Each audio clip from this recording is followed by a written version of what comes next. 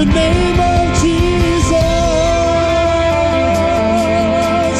You are the only King forever. Almighty God, we lift you higher. You are the only King forever, forevermore. You are victorious. You are the only King forever. Almighty God, we lift you higher. You are the only King forever, forevermore. You are victorious.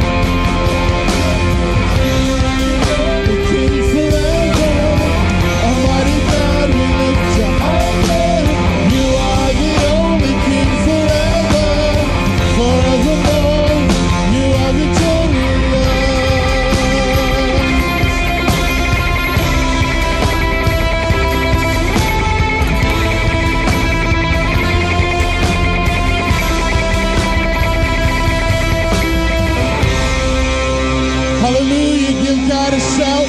Give God a praise. Hallelujah. Hallelujah. We thank you, Jesus. We thank you, Father. Hallelujah.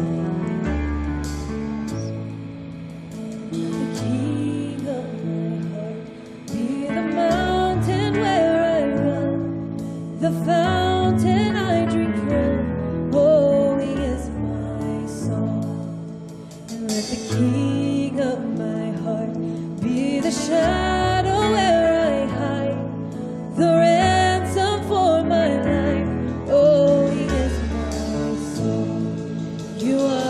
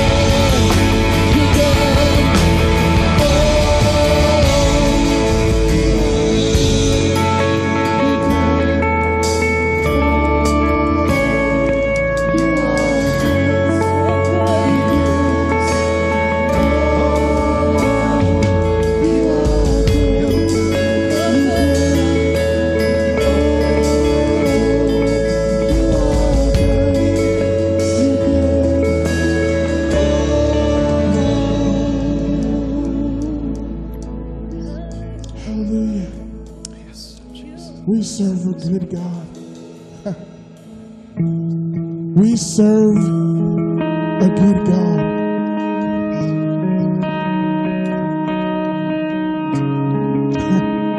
Not because he chooses to, but because of who he is. We never have to worry about whether he's good or whether he's bad. He will forever and continually be good, to be our hope, to be our peace, to be our grace, and to be our mercy, to be the one that loves us, to be the one that cares for us, to be the one that we worship in all we do. Thank you, Jesus.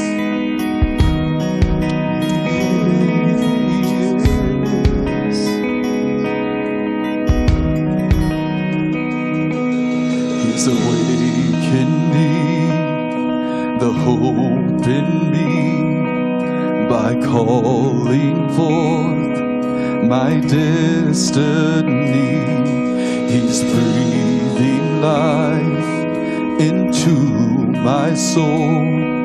I will thirst for you and him alone. He has come like the rain, the showers on the barren plains. So my heart and tongue confess Jesus Christ, the hope of man. My hope is in you, God.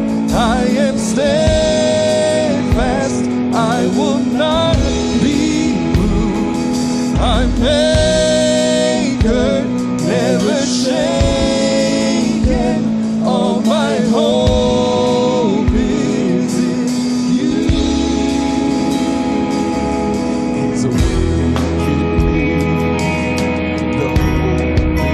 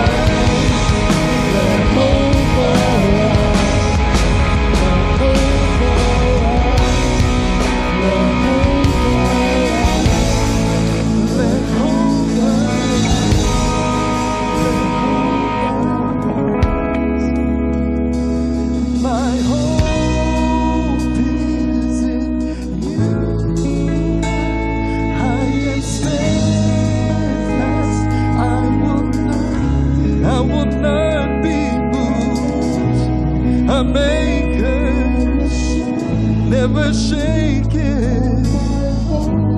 Oh, my hope is in you. Hallelujah, say it. My hope is in you. I am steadfast. I will not be. I never shake. All my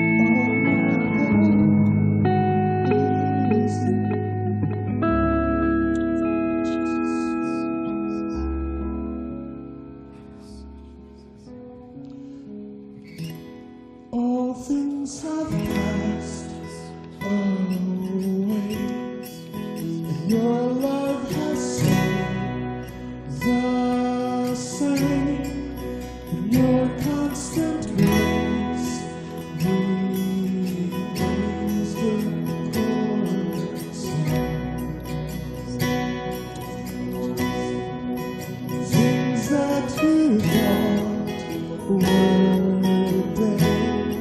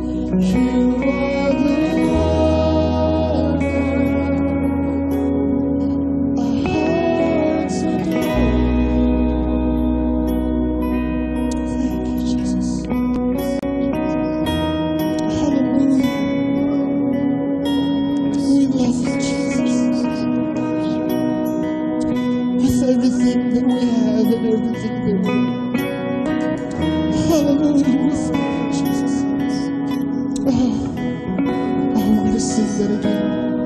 Sing Jesus, Jesus, Jesus, we love you. Jesus, we love you. Yes, we do. How we love you. You are the one our hearts adore. Just lift your hands and sing this to me. Jesus, we love you. Oh, how we love you. You are the one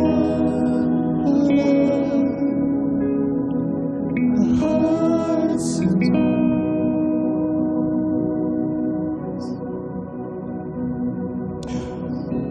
Jesus is the one that we give our affection to,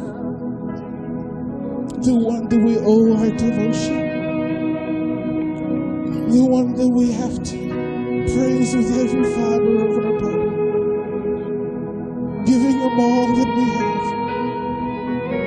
There's a simple reason for that. Because he gave us his affection. He gave us his devotion. He gave us everything that he had. As he stretched out his arms and said, the reason I do this is because I love you. The reason I do this is because I don't want you to suffer. The reason I do this is because I love you. And so what I need you to do is to lift your arms and stretch and say, Jesus, I love you. Come on, say, Jesus, I love you. Jesus, I love you. Yeah. Say it again. Jesus, we love. Sing how we love. You're the one. You are the Our hearts sing Jesus, we love you. Oh, how we love you, Jesus.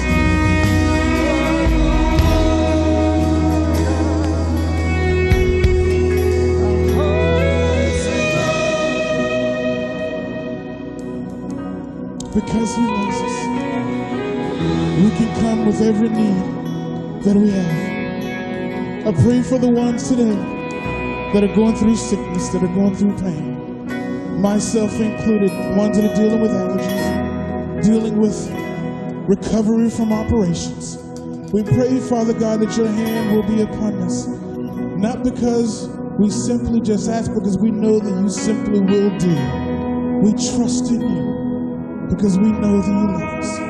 We pray for the ones that are traveling. We also pray for our brothers and sisters in the Carolinas and in Georgia and Virginia, the ones that are being hit and hammered by the hurricane. We thank you, God, that the ones that we've heard from are safe, and we give you glory and we give you honor for their protection. But we also continue to pray that through this, Father, that your love will shine. As Drissa is there and as your people continue to minister to the ones that are there, we thank you that through this, that your love will be seen, that your love will be received. And we thank you. If you're here today and you say, that I want to know what this love is, why you're so passionate about this person, that I want to be able to know and to feel what that love is like. It's not hard. It's actually pretty simple. If you want to make that decision today, you can say, Jesus, I love you. That I believe in you, that my heart needs to be full of you. If you want to know what it feels like to be loved unconditionally, if you want to know what it feels like to be loved no matter what you've done, no matter what you said or who you've harmed, Jesus is the one that can do it. So if today you want to know this love that we know, which is Jesus, and you want to make that commitment today, we don't want to embarrass you, but we just want to share the same love that he shared with us. Raise your hand and say that I want to know what that love is. We'll give you some material. Be with us in the end of church, in the back, and we just want to put some things in your hands and love on you. Father God, we thank you. Father God, we also pray for the ones that are on our movers cards, the ones that we have made the commitment to say we want them to know who you are. We will continue to pray. We may not see the harvest, but God, I pray that we do. We will continue to pray for those 10 individuals on our cars, that they will come to know your saving grace and your love and your peace. We thank you, Jesus. Before we transition, one more time, say, Jesus, I love you. Say, Jesus, I love you. Hallelujah. Father, we thank you. We thank you for the word that's going to come forth today. We thank you for your presence. We thank you that you will continue to be with us in and out of this building and through our lives. In Jesus' name, amen, amen. Before we get started, share some love with the ones around you. Get out from around you or get from around your comfort zone and let someone know you love them. Thank you, Jesus.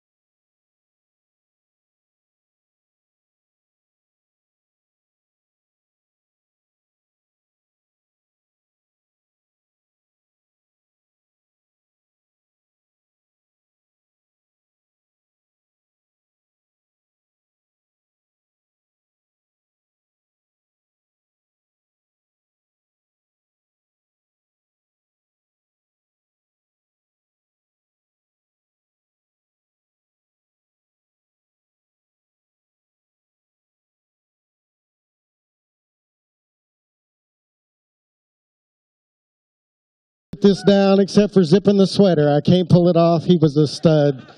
He was a stud. Well, Mr. Rogers, for 35 years, I believe it was, if I remember correctly. Actually 31 years, 865 episodes of changing your shoes, wearing colored sweaters, which are hot, by the way, and yeah, you know this is coming off. So every week he would do that. I don't know if you know this, but did you know that Mr. Rogers was an accomplished pianist? He actually had a music degree, and all the songs that he sung on the show, almost exclusively, he wrote them all. So there's stuff we still don't know about him that we're learning. What we discovered was that Mr. Rogers used his neighborhood to model kindness. And each week he was preaching to children, but he was also preaching to us. He was teaching us how to deal with the difficult times in our lives like death and divorce and danger. He would use his neighborhood to show us how to be kind to one another, how to deal with these different views and our fears and our prejudices in a non-threatening way. He did that over and over again. And so each week he was just preaching. One of the many sermons he preached was this one. I want to read to you what he said. This is a mini sermon. He said this. He said, "Out of differences can come the reinforcement of two important values. One is tolerance, and the other is awareness that people who disagree over things they hold dearly really can live together in love and in respect." He was preaching, amen. So we didn't shout him down while he was on TV, but we might as well have, because that's all he's doing is preaching, right? So today, what I want to do in this message and our time together today is I want to confront what I believe is perhaps one of the most difficult and challenging issues that we face in our lives today, so that we will do our very best not to become neighbor haters, right? Because we're not supposed to be neighbor haters. So I want to give you some backdrop on what I'm getting ready to read to you. I'm going to read to you several passages out of the book of Acts and then one out of Galatians. But I just want to mention to you that in this instance, just to give you some background, what's taken place is the day of Pentecost is taking place. The disciples are preaching publicly about Jesus and Him resurrected from the dead, and people are getting saved. And all of a sudden, when Peter and John are preaching, the religious scholars get so upset about what they're preaching, they arrest them, and they put them in jail. And they said, "You can't preach anymore." And so that's the backdrop. And so we fast forward to Acts chapter 4. And they have put them on trial, and they're going to place them in front of the religious leaders and ask them to defend what they're doing. And I'm not going to read the whole defense. I'm just going to read the first phrase of what we discover. Because in Acts chapter 4, verse 8, this is what it says. As he's getting ready for his powerful speech, Peter's getting ready to give a powerful speech. This is what it says. It says, "With that, Peter, full of the Holy Spirit, let loose." All right, so it says, let's fast forward now. We're going to keep going forward. In Acts chapter 10, after all that's taken place, I'm not reading the defense. You can read that on your own. We're going to fast forward now to Acts chapter 10. In Acts chapter 10, this is what happens. It says, "About noon the following day, as they were on their journey and approaching the city, Peter went up to the roof to pray, and he became hungry and wanted something to eat. And while the meal was being prepared, he fell into a trance or had a vision. And he saw heaven opened and something like a large sheet being let down to earth by its four corners. And it contained all kinds of four-footed animals as well as reptiles and birds. Then a voice told him, 'Get up, Peter, kill and eat.' 'Surely not, Lord,' Peter said or replied. 'I have never eaten anything impure or unclean.' And the voice spoke to him a second time, 'Do not call anything impure that God has made clean.' This happened 3 times, and immediately the sheet was taken back to heaven." So for the sake of time, I'm not going to read what happens, but some men show up at Peter's house. They knock on the door. They invite him to a Gentile's house by the name of Cornelius.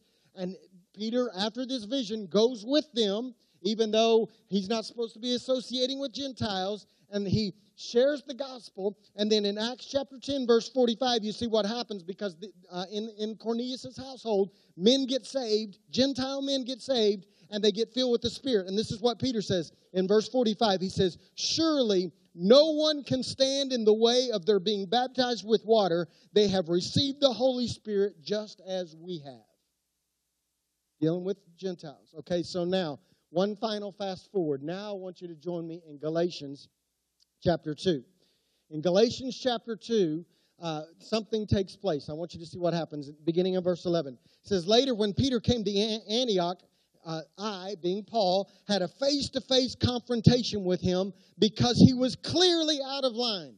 Here's the situation. Earlier, before certain persons had come from James, Peter regularly ate with non-Jews. But when the conservative group came from Jerusalem, he cautiously pulled back and put as much distance as he could manage between him and his non-Jewish friends. That's how fearful he was of the conservative Jewish clique that had been pushing the old system of circumcision. Unfortunately, the rest of the Jews in Antioch church joined in that hypocrisy so that even Barnabas was swept along in the charade. But when I saw that they were not maintaining a steady, straight course according to the message, I spoke up. Somebody's got to speak up sometimes, right? He spoke up and he said to Peter in front of them all, if you, a Jew, live like a non-Jew when you're not being observed by the watchdogs from Jerusalem, what right do you have to require non-Jews to conform to Jewish customs just to make a favorable impression on your old Jerusalem cronies? Mic drop, right? He just lays them out right there in front of everybody. So I want you to notice some things this morning as we confront, again, what I believe may be one of the most challenging issues in our culture today. I want to just teach you some things this morning. I want to show you out of Scripture 3 lessons that we need to learn from what we just read. The first one is this: it is possible to be spirit full and still only be skin deep. It is possible to be spirit full and remain skin deep. I want you to notice that if we're not careful, then we can allow skin to be more powerful and more important in our lives than we allow the Spirit to be important and powerful in our lives. Peter, the Bible says, I read it to you. These are not my words. This is Acts chapter 4. The Bible says that Peter was full of the Spirit. He was full of the Spirit. The problem was he was also full of hate. Oh, that's not even possible. I'm just reading Scripture.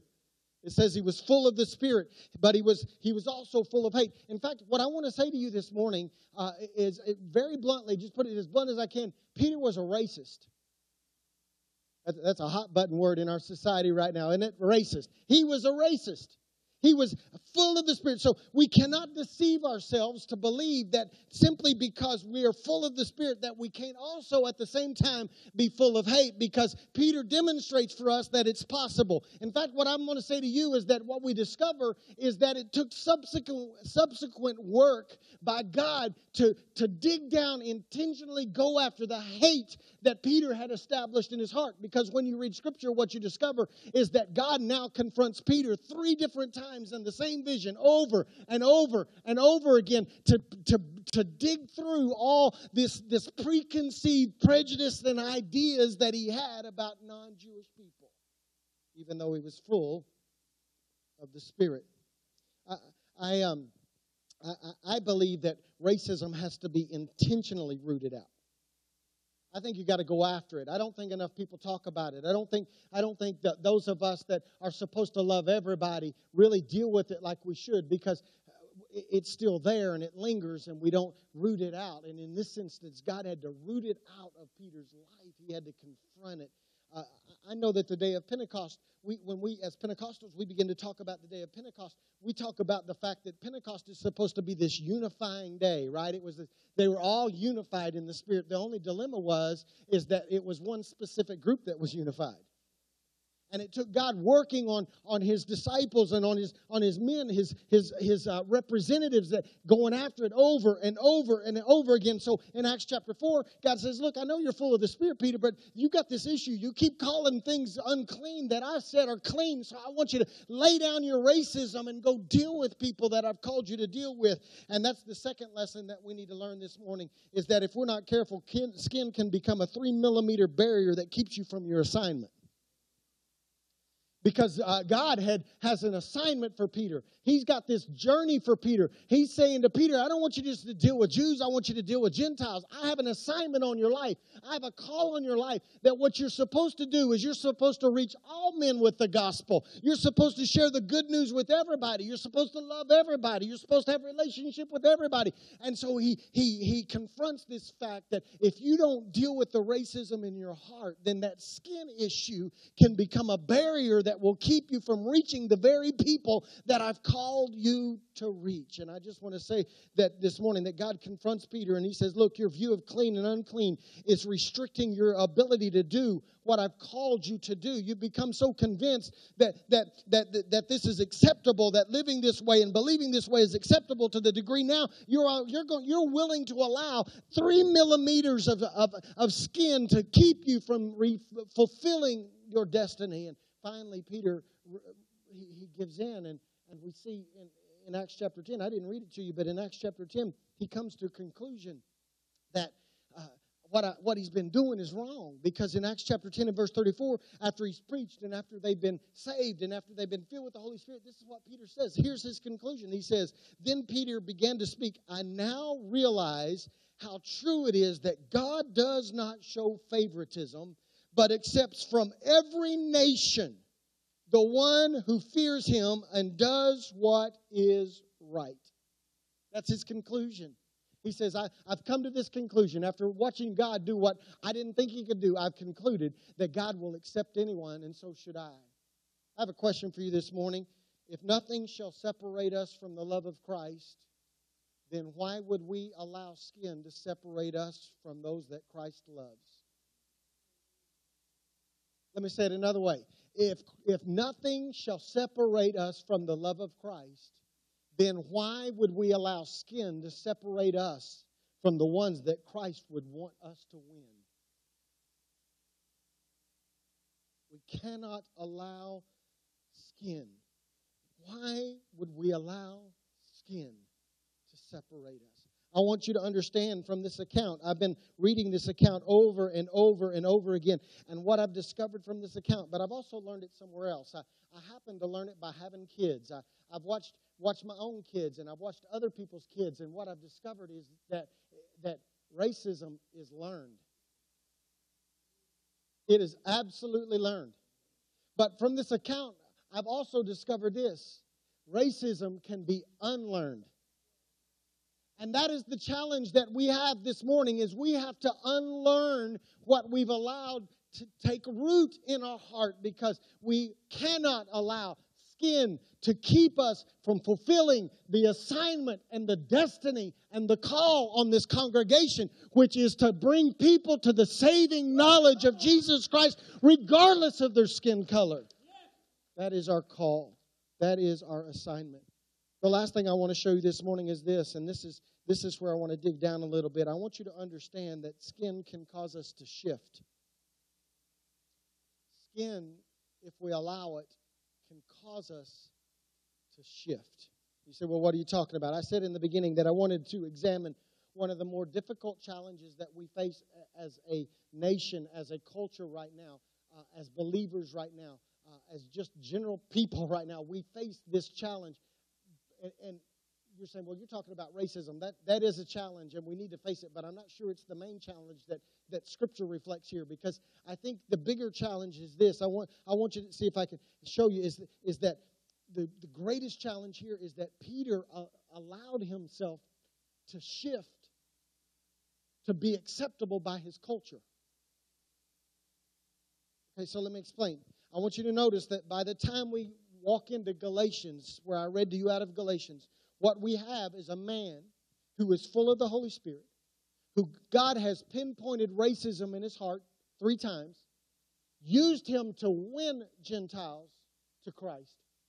And then we roll into Galatians, and what we discover is that this same man who had a vision and was confronted and came to the conclusion that God will accept everybody, Peter has now allowed cultural pressure to cause him to shift back towards racism.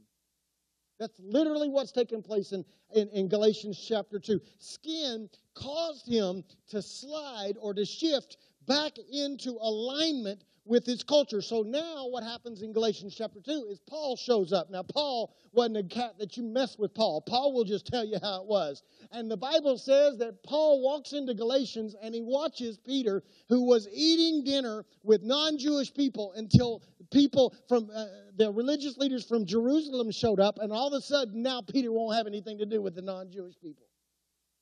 And Paul, being who he was, said, look here, buddy. right in front of you and everybody, right in front of God and everybody. I'm going to confront you, and I'm going to challenge you, and I'm going to force you to deal with the racism in your own heart, and I'm going to tell you what you're doing is wrong. He confronts him. See, he recognized if we're not careful, then skin will cause us to shift, and it can cause us to get sidetracked on things that don't really matter and miss our destiny. So I'm not Paul. I'm not saying I'm Paul, but I may just need to play the role of Paul a little bit this morning and stand up in front of you and say, look, I need to challenge some things. I need to confront you on some things. You might say, well, listen, we say the right things in here. And we pat ourselves on the back and go, well, we got it together. We're neighbor lovers. We're not neighbor haters. And then we'll walk out of here, and if we're not careful, we will allow skin issues to cause us to shift right back into alignment with our culture. So things like this happen. Somebody will tell an off-color joke, and because you're not at church, you'll laugh. Don't look at me like that. I'm just playing Paul, and you get to be Peter today. All right? That's not right. That is not right. We can say that we aren't racist in here because we sit in a multicolored, multi-hued congregation, and we can pat ourselves on the back. But at the same time, if we're not careful, we can leave here and harbor hate in our own hearts towards people of a different color, different race, different culture. But because we worship together on a Sunday, we pat ourselves on the back and say we're not racist. We're not racist. And I just want to tell you this morning that if we're not careful, we can allow our culture to begin to have more influence on us than kingdom culture. I want to tell you this morning that there is no room in kingdom culture for racism. So Paul would not let Peter get by with shifting. And so I want to confront you very bluntly this morning, very practically this morning, and just say some things to you. It is not appropriate. It is not acceptable for any one of us to perpetuate or to participate in racism in any form. I didn't think I'd get much help. Okay, so that includes white on black, black on white, white on brown, brown on white, black on brown, brown on black, man on woman, woman on man. There is no room.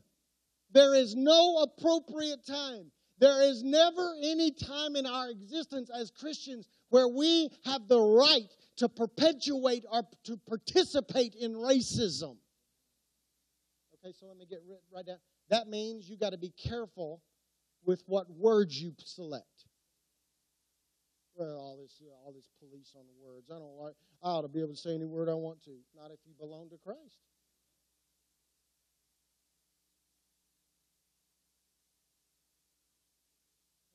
So we should never have to confront you with using the N-word, and we should never have to confront you with somebody using words to reflect back on white people. There is no white power, black power. There is only Jesus power.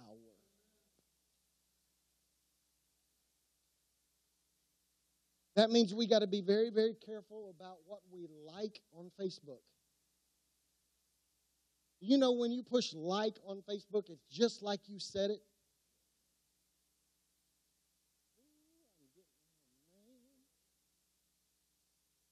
Don't forward stuff. Don't like stuff. Don't post stuff. If you post it, if you like it, if you forward it, it's your position. At that moment, it becomes your position. Okay, so here's the questions we need to ask. We need to ask ourselves, are we accepting the unacceptable from our society? I don't know if you figured it out yet, but society is trying to separate us. For hundreds of years, the most segregated hour, and even to this day, is still the Sunday morning hour. But finally, groups of people like us are trying to beat that barrier down and say, no, it's not. We want it to look like heaven when we gather. Every week we want it to look like heaven. On our stage we want it to look like heaven. In our leadership we want it to look like heaven. In our congregation we want it to look like heaven. In our children's ministry we want it to look like heaven. So we're beating that down. But society is trying to beat it back onto us and say, listen, you had it right. You should stay separate. There should be black churches, and there should be white churches, and there should be brown churches, and nobody should mix.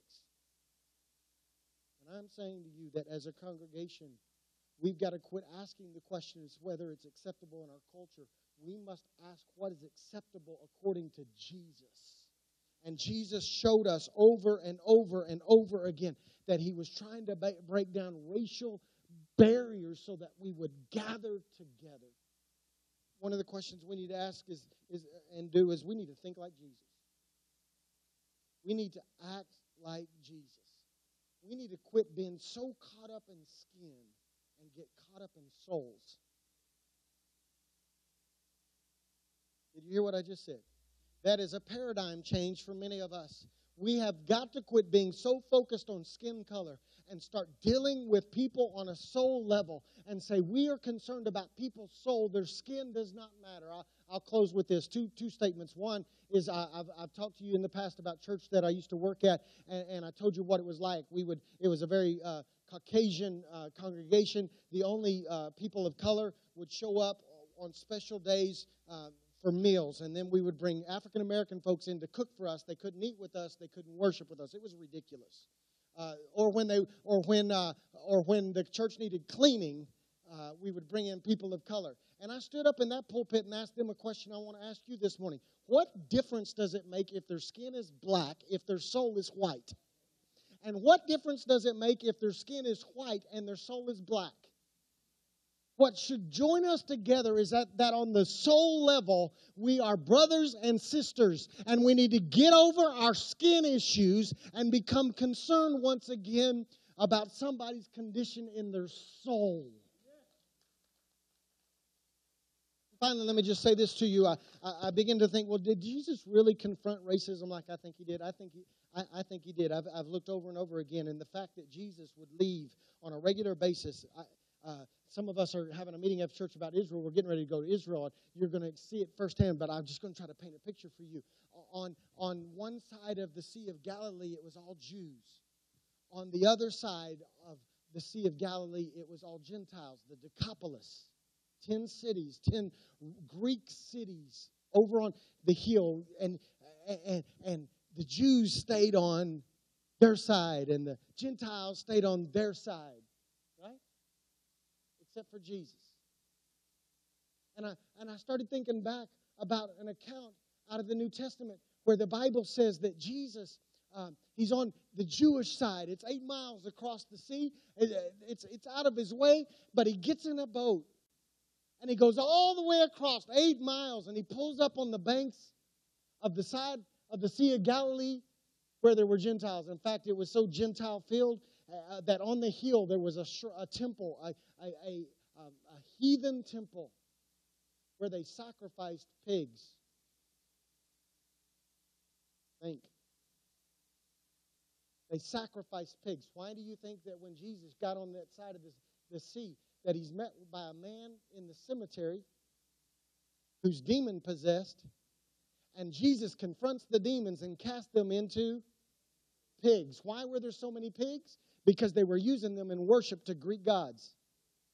And we get caught up in all that, and this is a cool story. He casts out demons, he throws them to pigs, pigs fly, and they get all mad and run him out, all this kind of stuff. And we miss the whole lesson. The lesson is that Jesus got in a boat and went 8 miles out of his way to talk to one guy who was not even from his own skin color or race, to break down barriers. Because the Bible says that when Jesus cast out the demons, he got right back in the boat and went right back across the Sea of Galilee. And I think he was trying to teach us that if we're not careful, skin becomes a sea that separates us. And he's asking us to get in a boat and cross the sea and come to the side where people need help and respond. I want to applaud you this morning. You're one of the best congregations I've ever met. From day one, it was part of it's part of our DNA. From day one, we have put multiracial, multi-ethnic people in every level of our leadership so that you would learn the lesson just by watching. But I just got to keep driving it home. We want to do a God job on you like God did to Peter. We want to rip out every root of racism. Because if we're not careful, on the surface level, it can look like we're not racists and we worship together, but we leave and we continue to harbor hurt and anger and pain and separation in our hearts. And when we do that, it becomes a barrier that keeps us from fulfilling the destiny and the purpose and the plan that Jesus has for us. And so I just want to challenge you this morning. I need you to do this. I just want to challenge you. I want you to search your heart. Down deep inside. Maybe it's been passed down from generation to generation. Maybe it's a cultural thing that you've listened to the voices in culture and they grabbed your attention and you've begun to believe what they say is acceptable. I just need you to dig down deep, deep in your own spirit, in your own life, and your own heart and ask this question. Ask this question. This is not the question, so don't ask this question. Let me give you the question I don't want you to ask. I don't want you to ask, am I a victim of racism? What I want you to ask is this: am I a racist?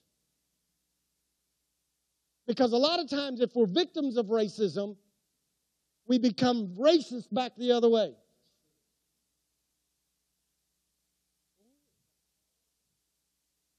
So all I'm asking the Holy Spirit to do this morning is this: to shine the spotlight on our thought process, on our heart.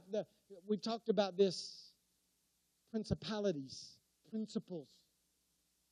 The Spirit wars against the principalities, the principles that the culture has tried to shove down our throat. I'm asking you to allow the Holy Spirit to deal with the principles and the principalities in your own life and ask yourself this question: am I a racist? Is there any racism in me at all? I didn't ask if you were full of the Spirit.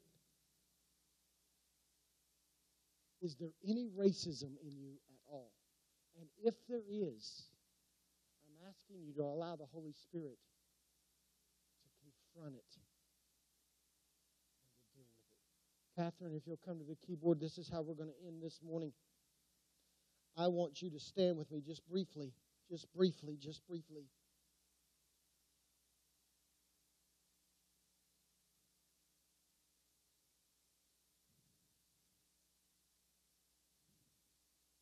You say, well, Steve, you just don't get it. Haven't you seen how the people with that skin color act? Well, yeah. Haven't you seen how the people with the same skin color you have act?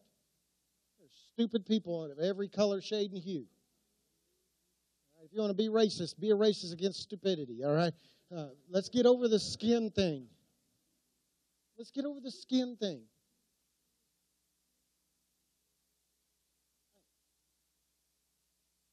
One of my pet peeves, y'all just got to let me vent. I don't get to vent very often, so let me vent. I grew up in Anadarko, Oklahoma. Y'all don't know. If you didn't live in Anadarko, Oklahoma, you don't know. My high school was made up of about 60%,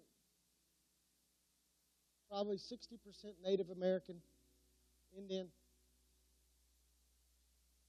maybe 30% Caucasian, and 10% African American. You say, well, man, I wouldn't want to live in Anadarko. Have you ever driven through Anadarko? Who would want to live in Anadarko? I'm glad I lived in Anadarko. It forced me at a very young age to realize that not everybody's the same skin color, but we're all alike. And I would hear comments come out of my community like, the only good Indian is a dead Indian. I would hear stuff like white trash.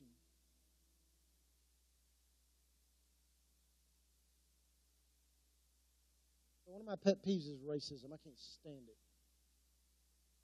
I cannot stand it. And I'm just telling you that God has orchestrated Passion Church. I believe that. To be different.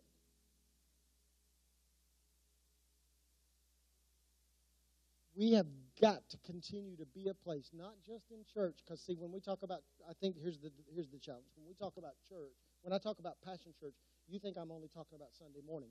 Has nothing to do with Sunday morning, because we got it right on Sunday morning. When we talk about Passion Church, I'm talking about Passion Church like on Monday, and Tuesday, Wednesday, Thursday, Friday, Saturday. We have got to get it right all the time. You say, well, why?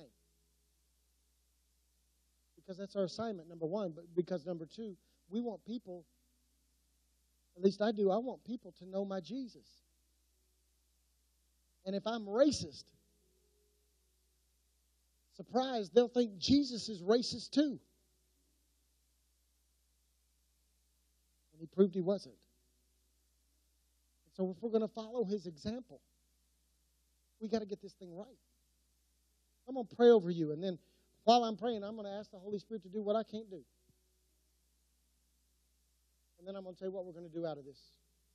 So let's pray. Father, I have a very simple prayer this morning. I pray that the Holy Spirit would work in us like you worked on Peter. And that in this very moment, whether we have a vision or not, it would be like a vision in that we would recognize that what you said to Peter is true to us as well. What you've called clean, we cannot call unclean. So, Father, I pray that you turn this spotlight onto our souls right now. I ask you to turn the spotlight onto our souls right now. And, Father, under the sound of my voice, if there is anyone who deep down in their core, whether it was passed to them by their parents or whether they learned it, however it arrived, I just pray that in this moment, that deep down in our core, if there's any racism in us at all, I pray you would confront it in us for what it is. It's sin. And it's a trick of the enemy to separate us. So, Father, I pray for every white person in this room that you would search our hearts, and if we harbor any ill will, if we harbor any racism, any prejudice towards someone of a different race, I pray in the name of Jesus right now you would root that out of us. I didn't choose to be white. You chose and you made me. So, Father, I pray that you would confront racism in my race right now. I pray for every person of color under the sound of my voice this morning. I pray that if there's any shred, any sliver of racism in them, I pray this morning that you would expose that for what it is. It's sin. I pray that you would cause us together corporately to have a spirit of compassion, and you would allow our focus to shift away from 3 millimeters of skin, and you would allow our entire focus to become souls. When everybody else in our culture is using language that is derogatory and racist, I pray that we would abstain. I pray that, Father, in the middle of a culture and a society where there's walls of divisions being built up, trying to separate us, I pray that we would fight against it with everything. We would speak up. We would be the voice that say, that's wrong, that's wrong, that's wrong, we're family, that's wrong. I pray that you would challenge us this morning. As they continue to play, I want your heads bowed for just a moment, and I just want the Holy Spirit to talk to you individually before I release you to do what we're going to do. Father, I pray in this quiet moment right here, you would do what I cannot do. Turn spotlights on in our hearts and in our spirits. I ask you to do this now.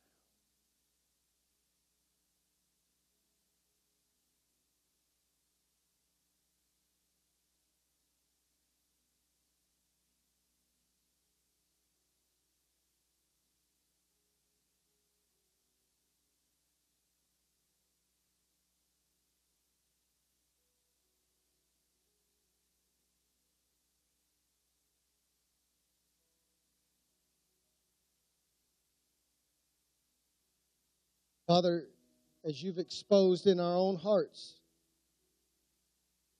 corporately we come together this morning and we repent. We ask you to forgive us. Forgive us of acting in ways that you would not want us to act. Saying things you wouldn't want us to say. Posting things that you would not want us to post. Liking things we should not like. I pray that you would help us to do better. Help us to do better. Help us to be better. As we learn to love one another based on the redeeming blood of Jesus. May we become bridges to you rather than barriers to you.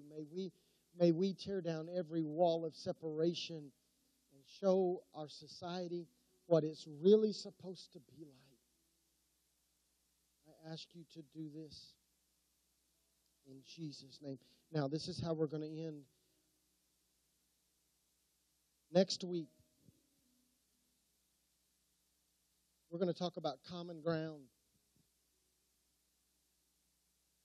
And I'm going to show you very vividly what people have to deal with.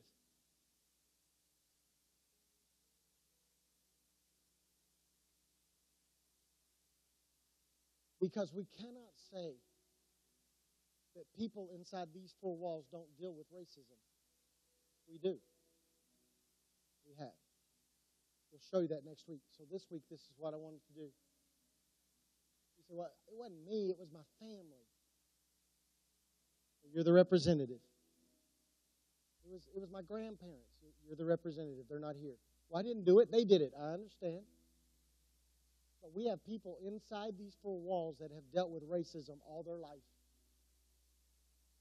And all they needed is somebody that doesn't look like them to look at them and say, look, man, I'm so sorry. I'm sorry somebody treated you like that. That's wrong. I accept you as my brother or my sister in Christ. That's why we're together, is we're in Christ. So I'm gonna make you very uncomfortable, and I get it. But some of us have to be Paul.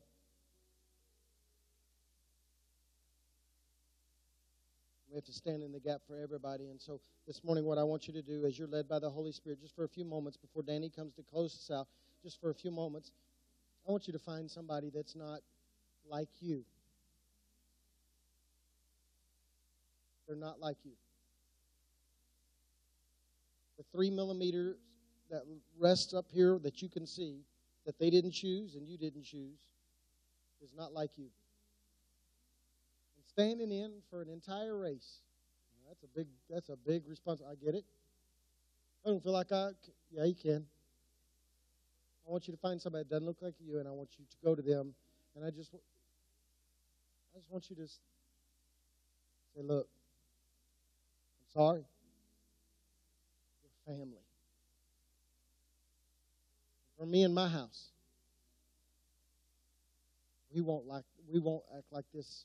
We won't accept this. We refuse to allow a shift to take place. We'll deal with each other as family. Would you do that? Would you allow the Holy Spirit to use you to possibly heal the wounds and the hurts of people that have been dealing with racism all their life and who feel like outcasts and feel like nobody loves them? Would you do that? You don't even know what's getting ready to happen in the middle of this moment. The Holy Spirit can do some powerful, powerful things.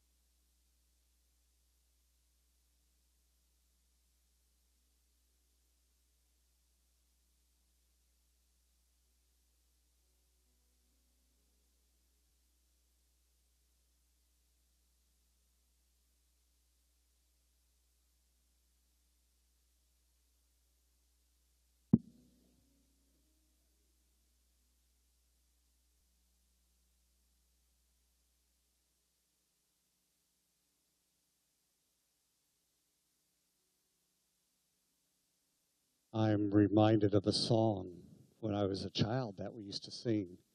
Red and yellow, black and white, they are precious in His sight. Jesus loves the little children of the world. And you know what? Children grow up, and His love doesn't change. Amen, amen. As you're preparing your morning tithes and offerings, if you're a first-time visitor, you received a bulletin when you walked in, and in the bulletin you'll find a communication card. If you will find that out, fill that out and find Mr. Rogers back in the back of the sanctuary, alias Pastor Steve. He has a gift he would like to give you, so make sure you see him. If you're a second-time visitor, guess what? You're part of the family. Amen? Don't matter what color your skin is. It doesn't matter if you still hate. You're still part of the family because we believe God's going to take the hate out of you before you get out of this place. Again, if you'll see Mr. Rogers back in the back, he's got a special gift for you, so make sure you do that. As the ushers are coming to morning tithes and offerings, a couple of announcements for you. If you signed up last week for Heaven's Gates and Hell's Flames, we have a schedule for you.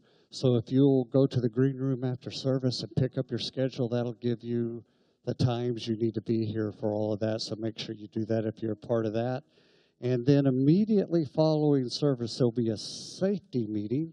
If you're interested in being on the safety team, if you will join the team out on the porch, out in front of the church here, there will be a short meeting. See Darren out there, and he will meet you and get you initiated into the safety team.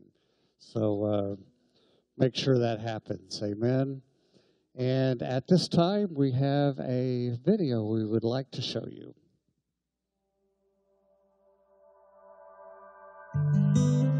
No flashy prayers. No religious requirement. No perfect people. Nope, you won't find that here. See, the message of Jesus was never meant to be complicated. And that's the way it's supposed to be. Not complex, not confusing, just simple. Simple faith, simple life, simple hope.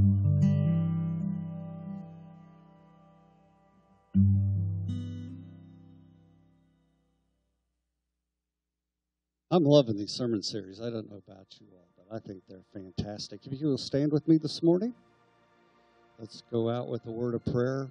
Our Heavenly Father, we thank you for this day. We thank you for this word. Father, I pray that you'll place people in our path this week that we can talk to, that we can lead to Jesus Christ and keep it simple and uncomplicated. We thank you for that and we praise you. And in your name, we ask that we show love to everyone we meet this week. And all of God's people said, amen. You are dismissed.